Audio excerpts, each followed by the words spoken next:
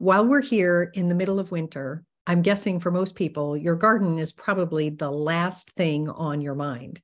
However, it turns out there are a lot of really good reasons why you should be talking about the garden right now. And so I am delighted to have my dear friend and colleague, Katie Oglesby, who is the gardening expert that I go to when I have questions. She's here to tell us why we need to know for our winter gardens. First, I'm going to tell you just a little bit about her. So Katie is a certified health coach and a garden consultant. She offers garden-centered path in your health journey to becoming an empowered advocate for your own well-being. Gardening is truly a pathway to healing your body, clearing your mind, nourishing your soul, and loving your life. As a garden coach and real food advocate, Katie creates approachable, sustainable gardens to fuse the restorative power of gardening with the healing power of a food is medicine mindset to help you reach your garden to table lifestyle goals. So let's just dive in. Katie, thank you so much for being here. Thank you for having me, Mira. And I love how you really do talk to people about gardening for all seasons. A garden is not just when it's spring and everything's flourishing. And that is true. I do think there's a lot of misconceptions in the gardening industry, especially in the northern states. And I'm in Wisconsin, that we grow from Memorial Day to Labor Day. And that's really a myth. We can really push the seasons when we know what to grow in what seasons. And for those of you in the southern climate, you have a little bit better opportunity to grow through the winter months. And then there's other season extending options that we can use to really maximize our garden space. And it's so important, like you said, to think about where you're gardening, because I'm in Texas.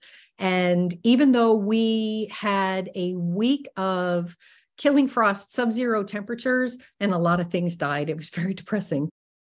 My winter vegetable garden is really, I'm delighted. My cabbages, my broccoli, all of that is doing really well. I even pulled 2 carrots out of the garden. I was so excited. Yay!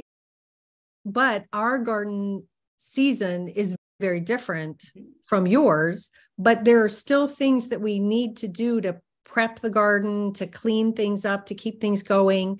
And so what would be a really great task for people to be starting during this quiet time of the garden season?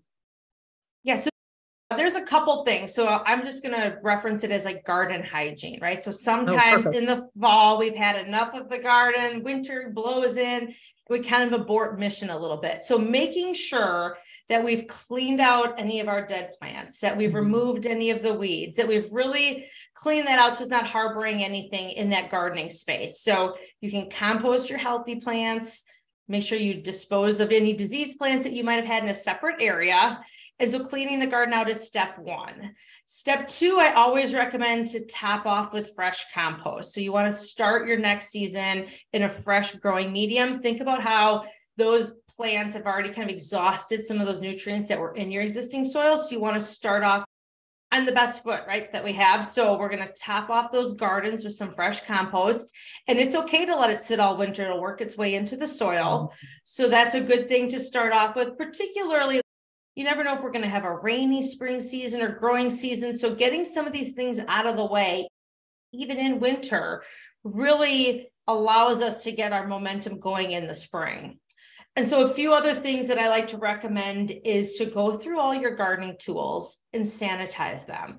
Like we think maybe because they've just been sitting there, they're fine. And they're not. That's part of like garden hygiene. We don't want to be spreading anything that we may have had last year. So you can take some wipes. I have a spray bottle of rubbing alcohol. And so I'll go through and just clean up all my tools, make sure everything's ready for spring, do a little housekeeping in my garden bag or your garden little tool shed, and make sure all of those things are cleaned up and ready to go.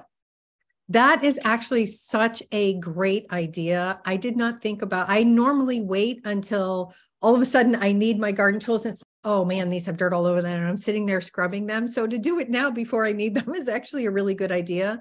And I also love your suggestion to compost now, because I can tell, obviously being down here, my raised vegetable beds took a huge hit during the summer because it's so hot and so dry. And as you had recommended, that I put in some Oyas, and I can tell by looking at them, man, that soil got really low. It just sank. And so I can top it back up to the top of that level. That's a really good way for me to measure that.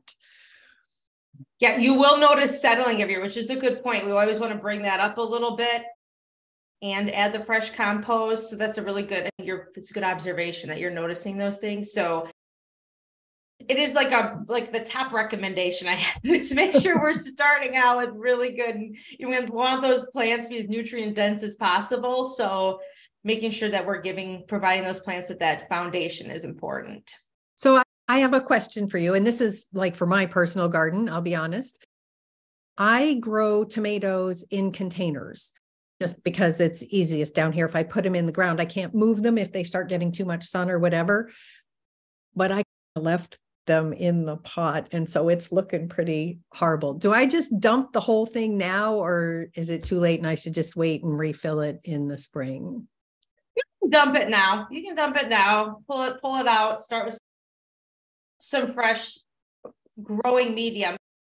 A lot of times we talk about crop rotation is important, right? But that's not always feasible, especially in small gardens. So adding some fresh medium or starting with some fresh soil would be good. So getting that ready, I think, would be a great idea.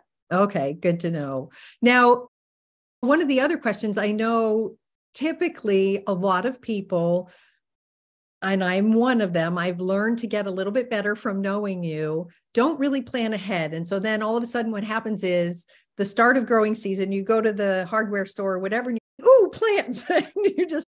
So what is the best time to start looking at planning? And especially if you want to do things from seed, by the time you see them at the hardware store, it's too late to start those seeds.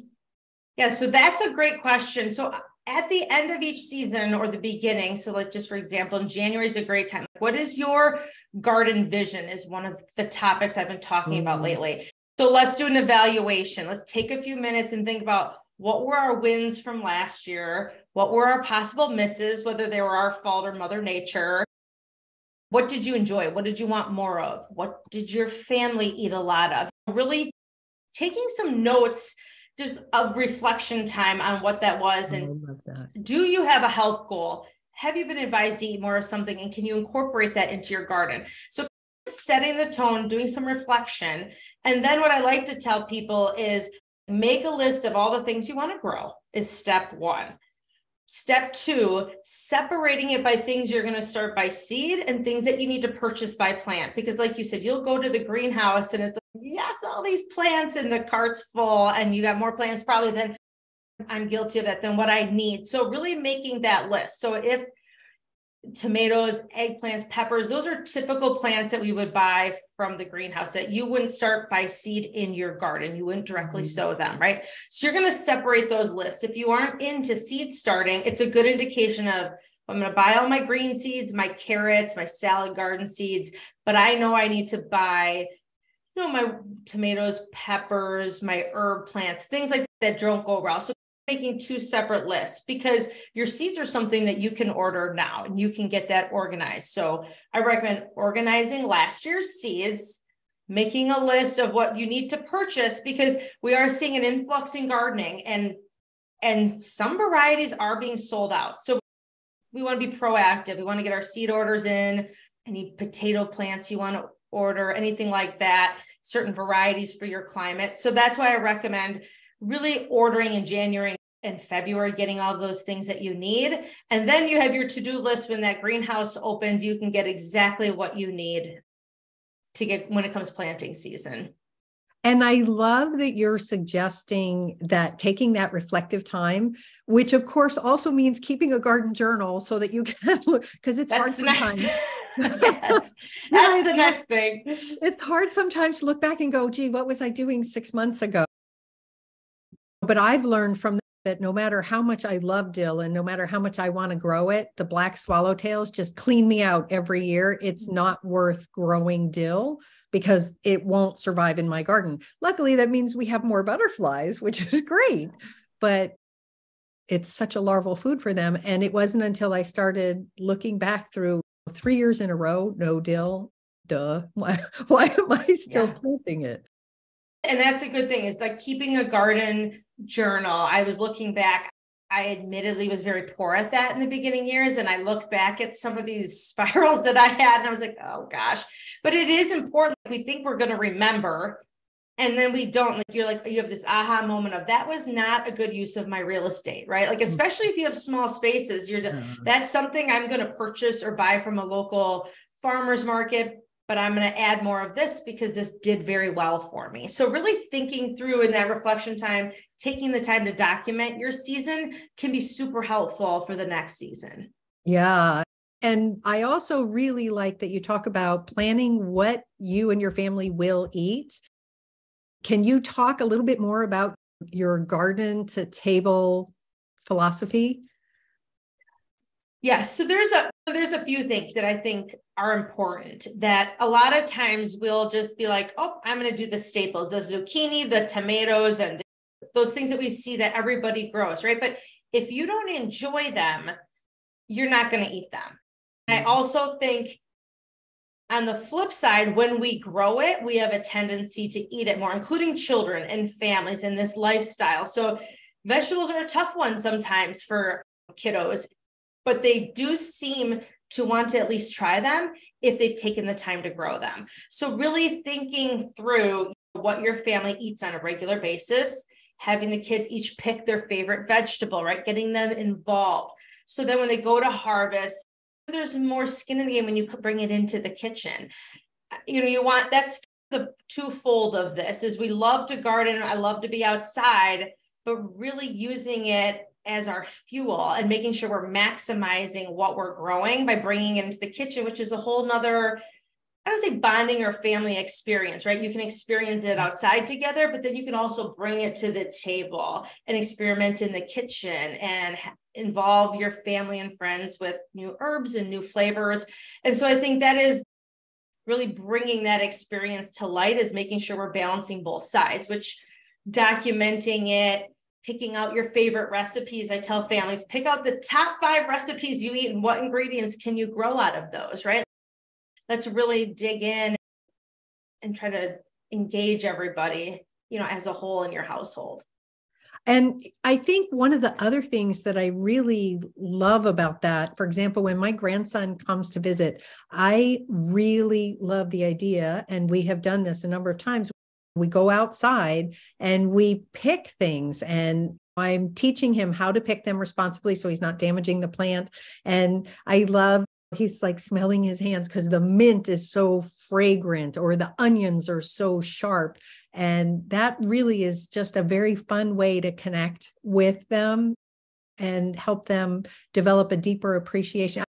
He loves food, so he's really into that. He likes helping me in the kitchen, but it's really fun to be able to add that other dimension to what's going on. Yeah, I think kids, and that's a great experience for you, I think, as a grandma. And then also, like, you're educating, where does our food come from and how it grows and how you sustainably harvest it. All those things are great foundational pieces that can really benefit our next generation. So it's a really fun trick. One other thing I do talk about if families are struggling to get their kids to eat more vegetables is each color of the rainbow, like how many, make it a game. Like, you're going to eat 3 reds, 5 oranges, 2 yellows a week, and really get them involved. And it's a good way to encourage eating that diversity of color and flavors and vegetables and fruits. And that's actually a really great suggestion, because it also hopefully encourages the families to plant more colors in the garden. I know this year I tried eggplant for the first time and it was great, but I think I started too late because I got one crop and then I got flowers for a second crop, but then we got this horrible heat wave. And so they just fell off the plant. It was very sad. It was those 3 eggplant that we got were super delicious. We loved that. So that's always a fun thing to do. Is there any specific tip that you have for helping people keep track of all of that? Is there some kind of a workbook or a journal that you recommend for them? I do. A few things. So I created a guidebook just to help my clients walk you through this garden to table lifestyle. So that is an option. There's a lot of other homesteader type workbooks out there. But one of the things is, first of all, walking through your season, taking like a journal as far as documenting every month your first and last frost date and working from there. So you can lay out your plants as you go through the season. So you're a little bit more organized and intentional when you go to plant. You're like, okay, it's cool season. You know what temperatures are in April, and I can start planting these things. You know, as we transition to warm season, then I can add these plants. So it's a good little tracking system to work through. And you can, if you don't want to buy anything, you can just go through and do a quick Google search, like what are my average temperatures for each month of the year? And it gives you a little bit of an indication of what plants that you can plant as you work through that. So that also helps with like your organizing and maximizing your season and hopefully making it a little bit more successful. Yeah. And I think your guidebook sounds like a great idea because then you have it all in one place. It's very convenient to find. I tend to have a lot of pieces of paper all over the place. So we'll have to talk about that. We'll talk about that. Katie, this has been great. You have just shared so much wonderful information and some great advice for people to begin a healthy, focused, successful garden year up ahead. If they wanted to learn more from you or connect with you, how would they find you? So you can find me at katieoglesby.com. I'm also on Instagram at Katie M. Oglesby, and I send out a bi-monthly newsletter with some extra tips and tricks. So look forward to connecting with everyone. That sounds great. Well, thank you so much for sharing your wisdom. I'm sure that everybody listening is hopefully taking lots of great notes and learning what they can do and why we need to be thinking about the garden in the winter.